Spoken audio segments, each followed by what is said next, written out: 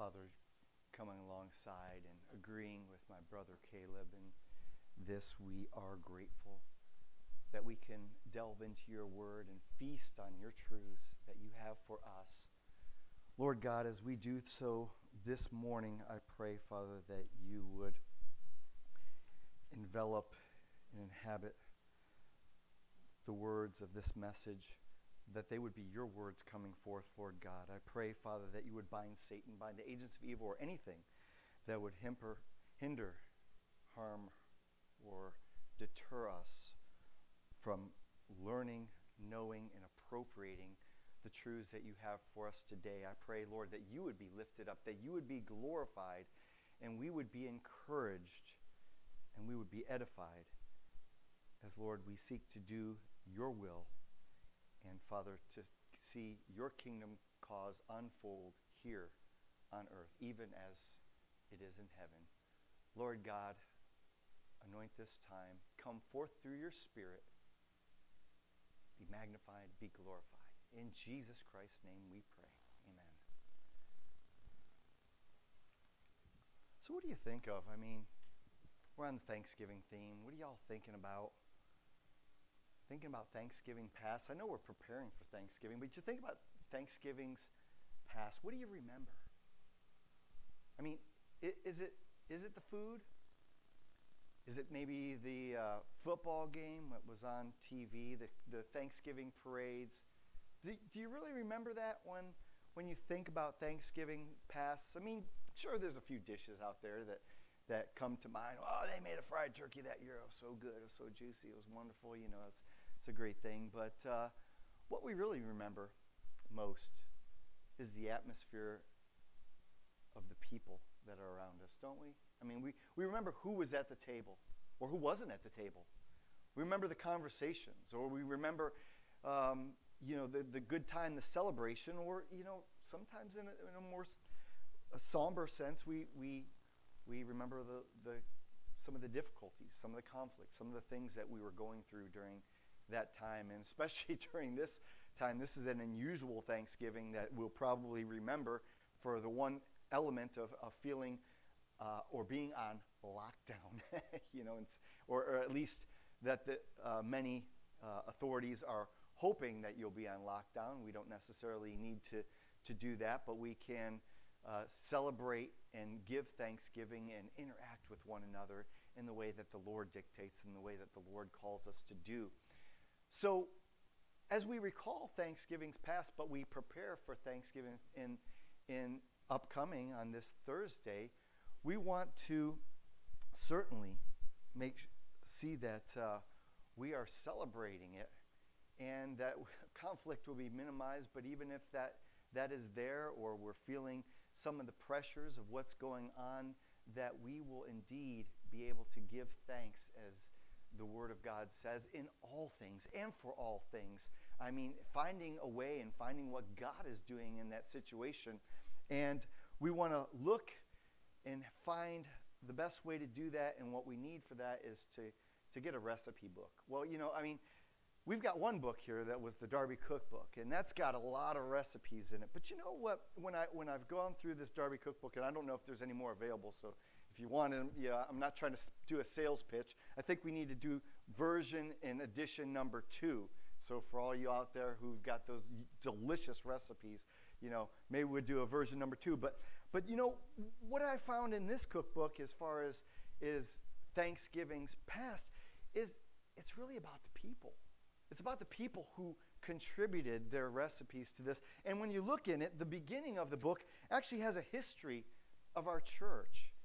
And oftentimes on homecoming, we use this book to recite our history and recall what God has been doing throughout the years and what he's been doing in our own community. And then when you go on the next page, you got a kitchen prayer. It talks, it's asking the Lord to bless every meal, but to bless it for the work and for the partnership in the kingdom cause, and to do God's work and to nourish bodies, to nourish and build relationships. And so as you go through there, you see the people who contributed. Some of them have long passed and are actually spending this Thanksgiving face to face with the Lord. And so we recall them and we recall those good memories, but we also look onto the heritage and the recipes for Thanksgivings to come so that we can enjoy them in the presence of the Lord with the people of the Lord.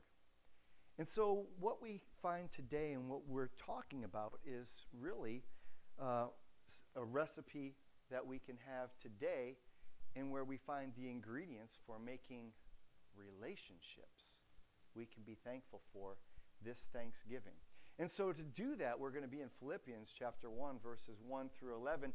And a little backstory, if you want to turn there in your Bibles to Philippians chapter 1, I'll primarily be in verses 3 through 6, and then I'll come back and circle around through 7 to 9, because it's really supporting what Paul is saying, and the points that we are looking at here that are the ingredients or recipes for making relationships that we can be thankful for this Thanksgiving. Because the backdrop of Philippians, if you remember, is he was in jail. I mean, you want to talk about a Thanksgiving on lockdown. That's Paul, okay? He's in jail when he's writing this. Yet he is giving and writing this book. Matter of fact, he wrote the 4 books from jail, the Galatians, Ephesians, Philippians, and Colossians.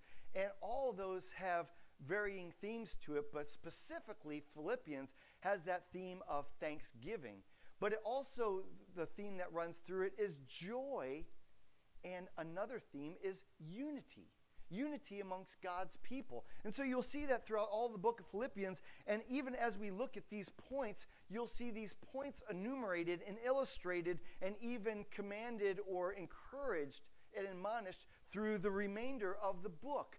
I mean, if you take this even as an outline to the book of Philippians and realizing the backdrop and the theme of joy and thanksgiving and unity, you'll see the illustrations. You'll see how he gives the theological backdrop for all this throughout Philippians, and it becomes exciting. And I would even recommend that you would go through Philippians on your own with these points in mind as you prepare your hearts for Thanksgiving, as you prepare to engage the people. Some of them that you're looking forward to, and some of them that, to be real, you're kind of cringing. Like, oh, Lord, Aunt so-and-so is coming, Uncle so, oh, brother, oh, boy, they're going to bring up that issue again, or they're going to come and lay out all their, laundry before us. And so, this will give us a preparation of the heart, and we can be thankful. And I'll tell you what, we can even be thankful for whoever's at the table, because it will be a God-ordained encounter that we are going to have. So we look here and we see in Philippians chapter 1, verses 1 through 11, Paul and Timothy, servants of Christ Jesus, to all the saints in Christ Jesus who are at Philippi, with the overseers, the deacon, the grace. He says, grace to you and peace from our God the Father and the Lord Jesus Christ. If you want to even get a backdrop of this and how it unfolds, you will see that basically this comes from the encounter that we see through Acts chapter 16. When we first go into Acts chapter 16, you'll see the first encounter is with Timothy. He's a disciple of the Lord. Paul comes to him. He picks him up and he takes him as his personal disciple, following after him for ministry. Then Paul gets a call, in the spirit and a dream to go to Macedonia. He goes to Macedonia, which Philippi is the capital of. And as he gets there, he runs into Lydia, who becomes a follower and a key member in the church at Philippi. And after he does that and he picks up them, well, Paul, as he goes and preaches, every time he preaches, there's a revival or a riot, or both in this case. And so Paul lands himself, with Silas in jail. And so they're in jail and they have this encounter, but they're praising the Lord all night. And what God does through that is, guess what? He calls down basically an earthquake, sets the jailer, or sets Paul and Silas free at the captor of the jailer. And guess what? The jailer, he's all scared because the prisoners are, being broken out of their jail cells, and he asks, what must I do to be saved? And he didn't mean only his skin for the moment, but he meant in a present sense and an eternal sense. And Paul says, believe on the Lord Jesus Christ, and you and your family will be saved. And so he took that message to the jailer and his family, and all, probably even that evening or in the following day, received the Lord Jesus Christ in a great revival, and were baptized and went forth to become key members in who you're seeing being written to right here. So that's why you see Paul and Timothy in his writing to the overseers and deacons, who probably the people who that we see in Acts 16 are the various folks that are receiving this letter. And he says, going forward, now here's where the Thanksgiving ingredients, and we're going to really park here. But he says, I thank God. Now he's writing this from prison, okay? I'm thankful. Lockdown. I thank God in all my remembrance, always in every prayer of mine, for you all, making my prayer with joy because of your partnership in the gospel from the first day until now. And I'm sure of this, that he who began a good work in you will bring it to completion on the day of Christ Jesus. It is right for me to feel this way about you all, because I hold you in my heart, for you all are partakers with me of grace, both in my imprisonment and the defense and confirmation of the gospel. For God is my witness, how I yearn for you all with affection of Christ Jesus. Now I want you to take heart to what is being said there. And basically, he is saying first and foremost that the ingredients that he is being thankful for, and that he is counting on, and why he can be thankful for all these people, is because, one, the first ingredient that is being put in the mix here is prayer. Prayer. He is first and foremost praying for these people. And he even gives us a template for prayer throughout all this. And basically, he's saying this. He goes, if you want to have anything in your life that is good and to be grateful for, and that will align you with the will of God, be praying. That's something to think about as we go into this thing. Are you praying for the people who are going to be at the Thanksgiving table? Do you pray for those folks that are around you? Are you praying for your family? Are you thinking of them not only just in what you're going to say when they come by, or you're giving them a little pat on the back here and there, but are you actually in daily prayer on their behalf? Do you pray for them? Do you pray with them? We know that the people who pray together stay together, especially in a marriage where people want to align. The three-strand cord is not easily broken. And so when God is the cord that's being invited into the marriage through prayer and through communication, which of course is the most important ingredient for any relationship to be there, is to communicate, to be understood. You go to any psychologist, you go to any counselor, you go to any therapist or anything, the first thing that they're going to do is say, what's your communication like? How do you talk to each other? How do you interact with each other? And then they try to give you tools to do that. Well, Paul is saying here's tools. The first tool to do that is prayer. Prayer with each other, prayer for each other. But oftentimes we go, we know that. I mean, we've been in church all our life. We know prayer. But what you pray is important. How you pray is important. Of course, we know who we pray to in the name of the Lord Jesus Christ. But are you praying in a way that's effectual? The effectual prayer of a righteous man availeth much. But a righteous man is a mature man or a person or woman that is in communion with God, and they understand the promises of God, and that they can appropriate the promises of God in their prayer to God, and they call it down. And so when Jesus says to pray, may it be on earth as it is in heaven. Do you ever notice that about the Lord's Prayer? Because things start in the heavenlies before they come down and are manifested in the earthly realm. If it's not approved or commanded or ordained in the heavenlies, it ain't going to happen here. It's got to go through the heavenly realm. Even Satan has to ask permission to be able to inflict pain on people. And we see in Job, him going and asking permission to do what he thinks, and God allows it. Of course, God has a greater purpose, working all things together for good for those who love him and are called according to his purposes.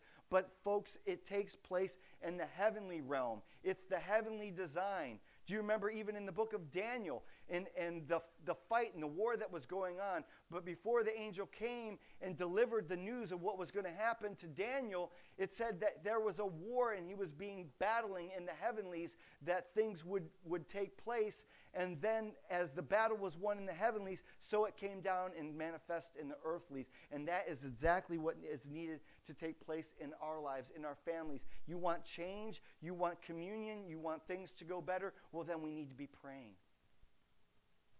We need to be praying, and we need to be understanding that we can't be satisfied with just a few little words before a meal where we say, God is great, God is good, let him thank us for our food, bless the carrot, bless the peas, pass me some fried turkey, please, okay? That's very benign, and that doesn't shake the mountains.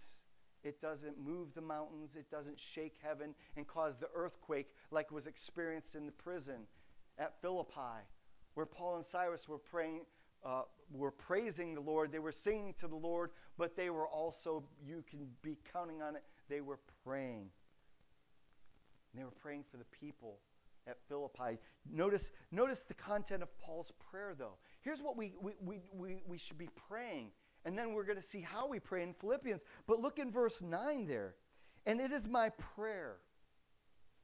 And this is just a brief outline of the things that you want to be appropriating. It is my prayer that your love may abound more and more with knowledge and all discernment, so that you may approve what is excellent, and so be pure and blameless for the day of Christ, filled with the fruit of righteousness that comes through Jesus Christ to the glory of God.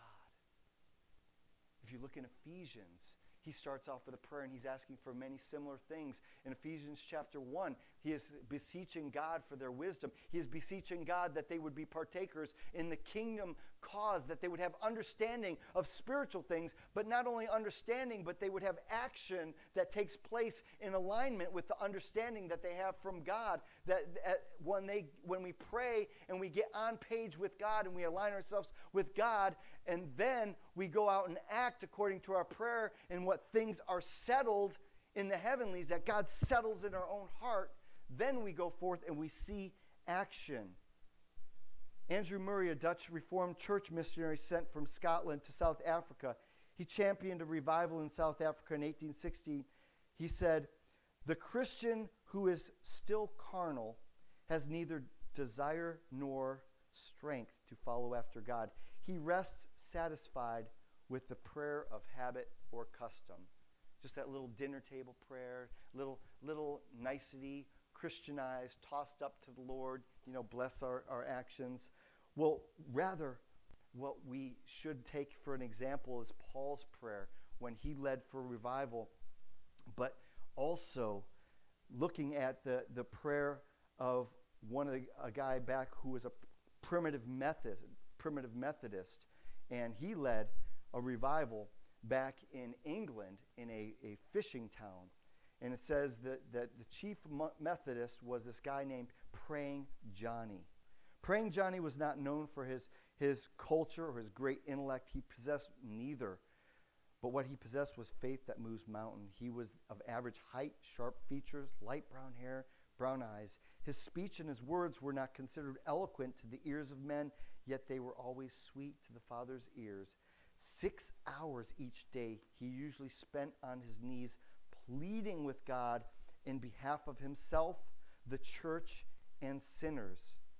The primitive Methodist, and primitive Methodist is not like they're backwards. It just means that they go back to the basics. They're originalists with regards to their methodology. But the primitive Methodists loved to preach, pray, sing, and shout. Well, John Oxtoby was certainly no exception.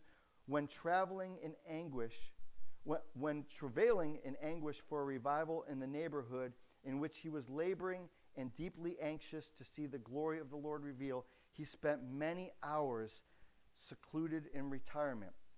It says that when he went, he was interceding for a town called Philly, an English fishery custom.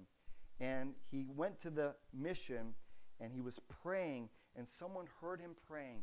He was on his knees. He was wrestling outside the town in toil, and a baker or a miller came by and heard his prayers and heard him actually out loud wrestling with God for the town. He said things like, God, I can't go in this town. I'm going to be a fool if I go in here, because I said I'm going in the town to proclaim the Lord of the Jesus Christ, and there is a revival that needs to ensue, and people need to trust the Lord. And if I go in there, I'm going to be a fool. I'm going to be a cast out, and I'll never be able to show my face again in this place. He wrestled out loud. He was on his knees, and then he came to a point where he just stopped and had a peace.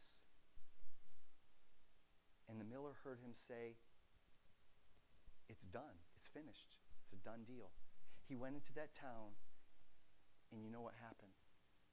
Just like in Philippi, a great revival broke out amongst those unruly fishermen and townspeople. And he was remembered for the great revival that happened in Philly for many years to come, because he first had it settled in prayer, and he had it settled that he was going to go in there. Isn't that what Paul really says? I mean, back in Philippians, what you pray. You're praying for people. You're praying for love. You're praying for unity. You're praying for understanding. You're praying for revival. You're praying that people get on page with the Lord Jesus Christ in their lives for salvation and for sanctification. But it says that we shouldn't worry about that, because ultimately it's not us, but be anxious for nothing, right? But through prayer and supplication with what? Thanksgiving. Let your request be made known unto God, and the peace of God, which surpasses all understanding, will guard your hearts and minds through Christ Jesus. Then, as you have wrestled with God and you are asking for supplication on behalf of your family, on behalf of your friends, on behalf of your community, on behalf of your country, and you want to make a difference, then you too, instead of writhing in anxiety, can finally say, it's settled. It's a done deal. I've heard from God. I have aligned myself with God, and it's going to happen. You don't have to worry about it. You go to sleep and put your head down on that pillow, and you can rest at night knowing that it's in God's hands. So not only do we want, if we're going to have a recipe for relationships that we can be thankful for, ingredients, but the second ingredient that we need to realize is that we should pray, but then also, folks, we partake. Prayer should lead to action. Actually, the saying and the slogan that used to go around was pray, give, and go. The next thing that Paul talks about as ingredients is he says that he is joyful because of verse 5 of your partnership in the gospel. That's a rich word, and you've heard it many times. But do we understand the word koinonia that's being used there? That means partnership. It really means sharing. But it's not just sharing with, just chatting. It's wonderful, like we kind of stay after and we talk to each other and we do those things. But sharing and partnership is used here. It means partnership in the gospel. It means partnership in action. And it means partnership, as you'll see, and if you ever read Philippians, it's partnership in celebration and enjoying good times of Thanksgiving, like at the table. It's partnership, though, even in a greater sense, like we celebrate the Lord's Supper, and there is koinonia in that. What is the Lord's Supper really about? It's about the kingdom cause, but it's about suffering. It's about working. It's about diligence and supplying each other's needs and bringing to the table and looking at everything through the cross, but living our lives in light of eternity, in light of service unto the Lord. That comes through a relationship that we have in salvation in Jesus Christ, but the sanctification and the life that we live as a church body going forth together in partnership, working together. That's why Paul says later in the chapter, he talks it as a privilege that he can share in the suffering of Christ. He uses the same word, koinonia. He says share in the suffering of Christ, and that you share with me in that same suffering. He talks about us being partakers of grace. That's the same word, just worked out a different way from its root, koinonia again. And then later he says, and thanks to Philippians, that he says, when I was going through in Macedonia and everything, you shared and you supplied me in my efforts. And my God who is able to supply you all your needs. And that word keeps on coming up, the root of sharing. You share in the celebration. You share in the suffering and the toil. But you share in the supplying of the needs for those people while Paul was in jail, while we're doing various things, while we're doing a Christmas marketplace, while we're reaching out to the community, while you're having dinner somewhere. Or you know what? When we're going through hard times, we get in our Bible study groups and we share each other's burdens and we lift them up to prayer and we commune with each other, because the communing and sharing with each other is a great sense of comfort and satisfaction and consolation. I mean, don't we read?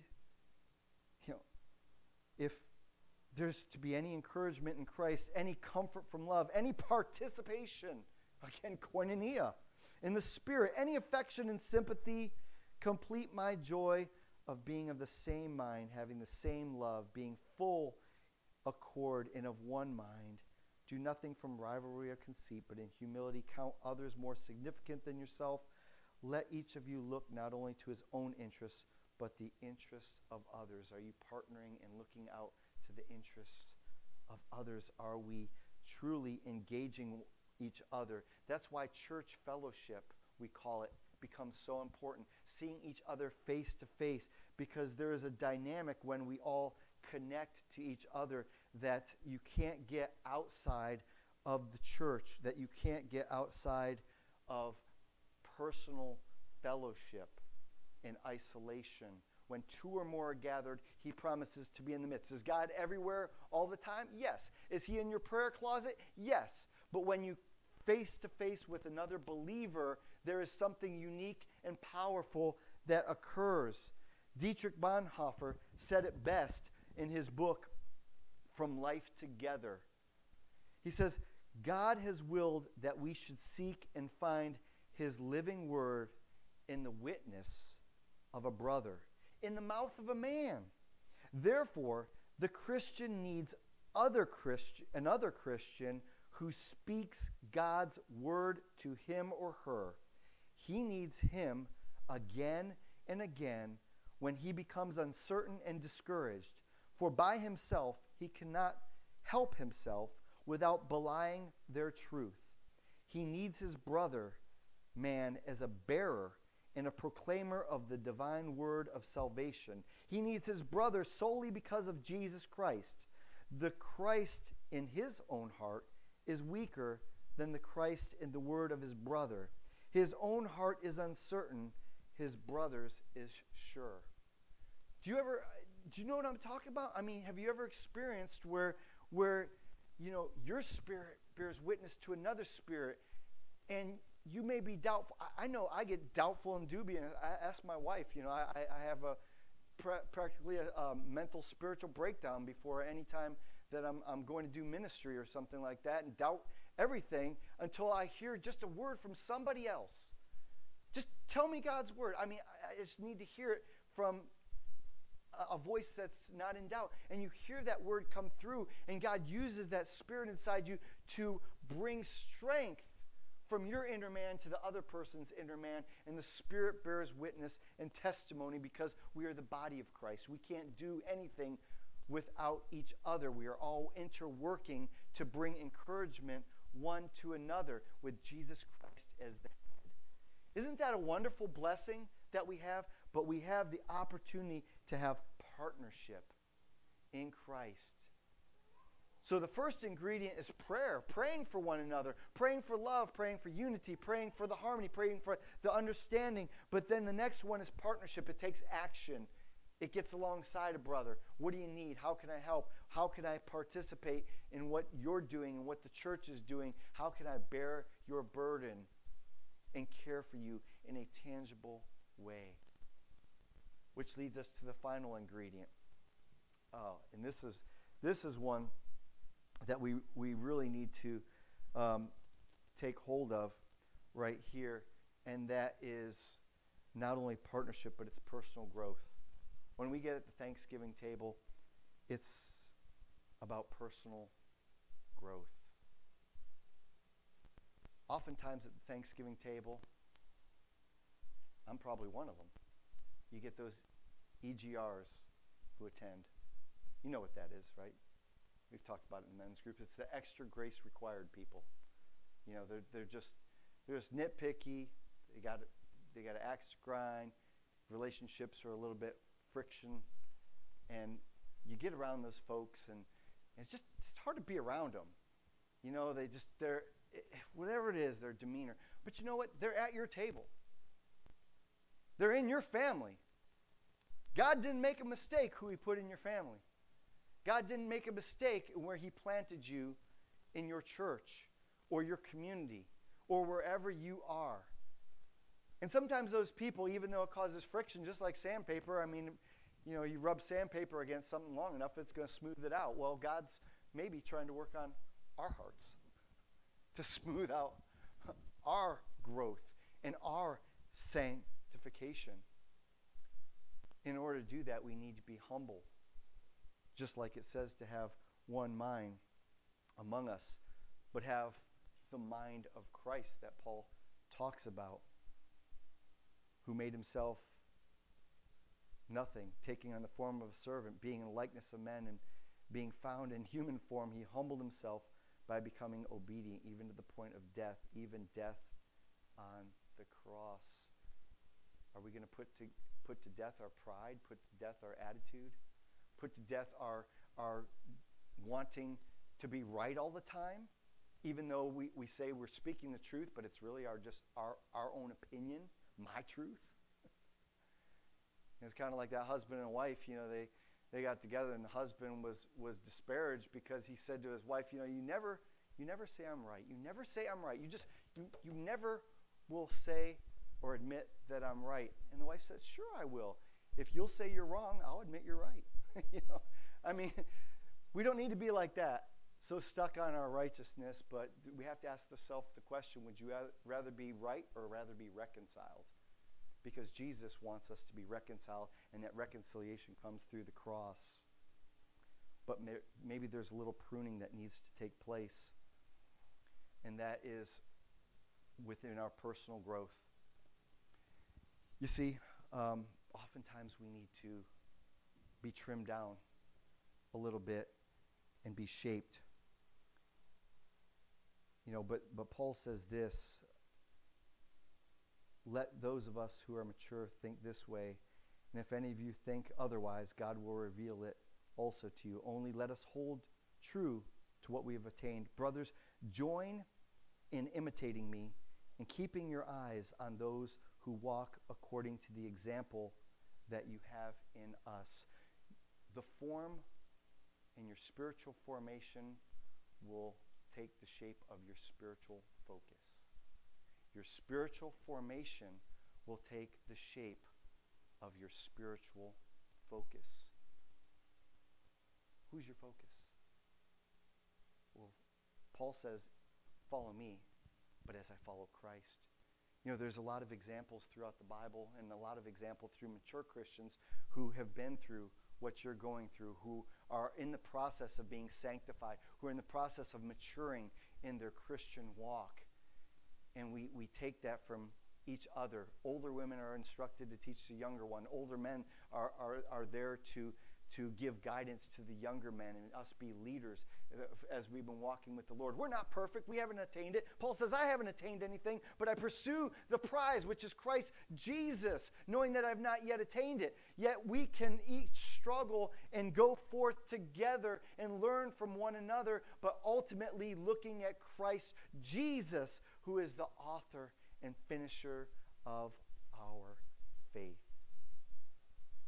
Your spiritual formation will take the shape of your spiritual focus. You remember the Karate Kid? Remember when he went in with Mr. Miyagi back in the 80s, that movie? You should watch it again. It's not that bad, but sometimes the language you got to watch. But you remember that whole thing? And he goes in there and he's trimming that little bonsai bush. And what does he do with the bonsai bush? He goes, I don't know how to do this thing. How do I get this right? He says, close your eyes and picture the tree. You go, okay, you got it? Yeah, I got it. He says, okay, now go ahead and cut it according to the picture and image you see. Well, the picture that we see and should be looking at is Jesus Christ in our focus. Jesus Christ crucified, Jesus Christ resurrected, and the walk in which we walk worthy of the kingdom of God. But you know, there's a little twist to that story about your focus. You know, the one who actually does the pruning is God himself. He is the one who prunes it. See, I am the vine, you are the branches. Abide in me and my word in you, and you will bear much fruit. But apart from me, you can do nothing. Those branches that do not bear fruit are cut and trimmed and pruned up so that they may later bear greater fruit. So he does a cutting away in our life, and sometimes it's painful. Sometimes we don't like it. It says in the book of Hebrews that while we're going through the discipline, it is not pleasant, but it yields the fruit of righteousness. And so we're in a pruning process, and like I said, sometimes the people, and oftentimes the people that God puts around you are part of that pruning process that we can look at in humility. But you know what? We've got the recipe for this to unfold in a wonderful way, in which we have a recipe for the ingredients to have a wonderful relationships that we can be thankful for. It starts with prayer. It continues on with partnership. And finally, it ends with personal